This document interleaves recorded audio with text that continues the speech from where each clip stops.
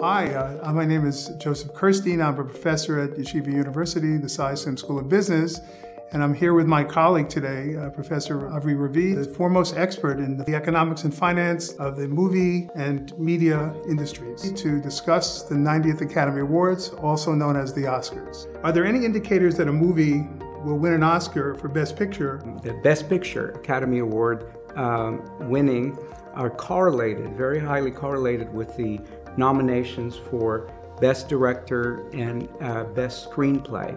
For this year, for example, The Post and The Darkest Hour, there are no nominations for the director or the screenplay, and therefore it's less likely that they will win. Most of the other movies have either the screenwriter or the director nominated, or both.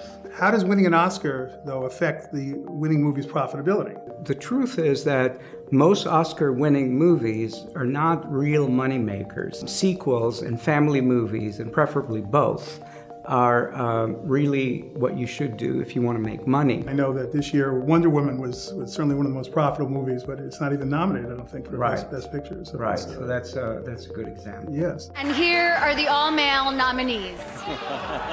The question comes up now about the different initiatives that we're now seeing, the major changes in the social issues with the Times, so-called the Time's Up initiative, the Me Too movements. What impact or what other impact can you see in terms of winning? Academy members are people, and they're definitely influenced by considerations such as it's too white and we have to have diversity. A lot of talk about the fact that women directors did not win. There's just one case, I believe, that a woman won Academy Award for directing every year, and has been a consistent trend with no changes over the years, which is a little surprising.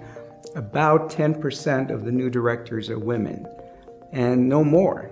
And so that of course explains partially why they don't get awards, because there aren't that many of them. The other thing, it could be that we have some evidence that could support discrimination, but we're too early into this research to be able to, provide definitive answers. The fact that there's only 10% women could be self-selection. They're discouraged from coming into the So we don't. So it's hard for researchers sometimes to distinguish between that. Right. And the Oscar goes to Leonardo DiCaprio. This is the first Oscar and 6th nomination for Leonardo DiCaprio. Should the studios simply focus on hiring Academy Award winners? Does it really improve the profitability of the movie? The answer is no, not necessarily, because there is no correlation between Academy Award winners and the success of movies.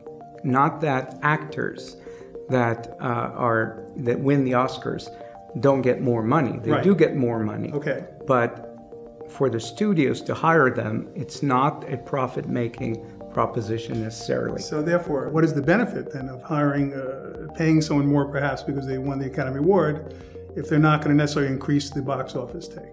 It's an insurance policy. For the movies that did poorly, there is some bump in revenues if you have a star. So if I hire, Julia Roberts and the movie flops, I can say, oh, who knew Julia Roberts? If you hire me as a star and the movie flops, everybody say, what an idiot.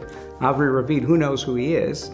That's why the movie flops. Executives get turned over very quickly in the movie industry, so they need this kind of insurance. This year is probably one of the first years I remember where I actually saw a movie on cable that is up for Best Picture, the Get Out movie, is it? And that raises a question about the optimal release strategy for movies.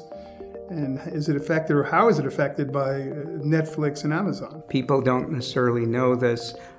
You can only be nominated for Academy Award in any category if you have a theatrically released film. However, Netflix and Amazon could certainly produce a movie that will be released theatrically for a week or two, and then it's on to the races. In terms of the release strategy, there are several approaches, and nobody knows what's the best.